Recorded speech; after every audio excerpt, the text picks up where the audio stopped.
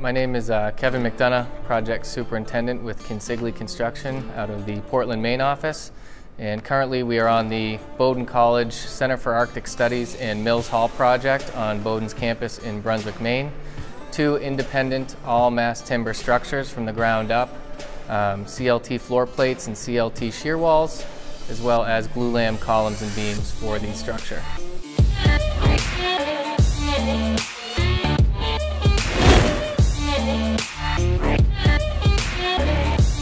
So I think some of the biggest lessons learned that we didn't necessarily know what to expect going in, the biggest one was probably moisture protection.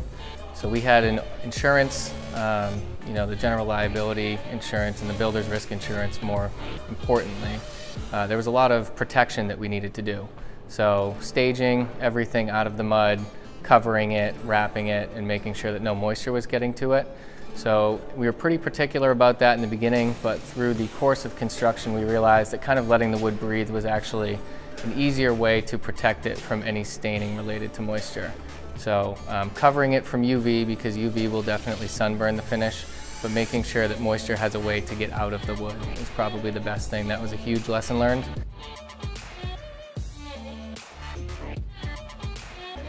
So we started with splines and just taping them with South County Post and Beam, who was our erector. So you would put down the floor plates of CLT, you would put in the splines, and then you would just tape any edge or joint between panels and splines that we had. What we realized is that the splines would swell, things like that, when the wood got wet. So moisture was actually getting into that pocket and bleeding down to the floor below, leading to a little bit of staining.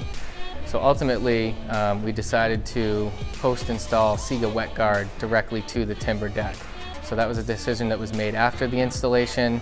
We put that down with our own self-perform group, and it certainly significantly reduced the amount of moisture that was getting into the splines and the joints between panels and then bleeding through and showing on the floors below. It also helped to act as a bond breaker between the raw CLT and the 3-inch concrete topping slabs that we had to make sure that the concrete materials weren't leaching into the wood either.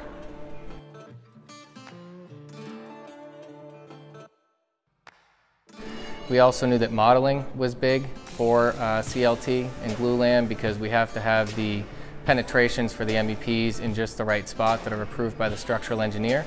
So we did a really good job of engaging the MEP trades early, doing an early buyout package, and basically buying with them modeling services.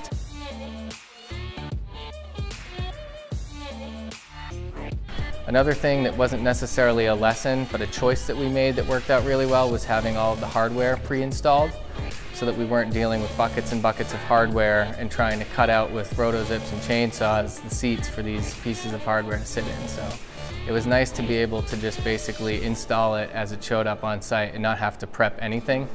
One of the kind of buzzwords that I've heard is like a kit of parts, and it's, not so much construction but just an installation, kind of like a Lego set, rather than trying to build, weld, and to inspect steel, things like that.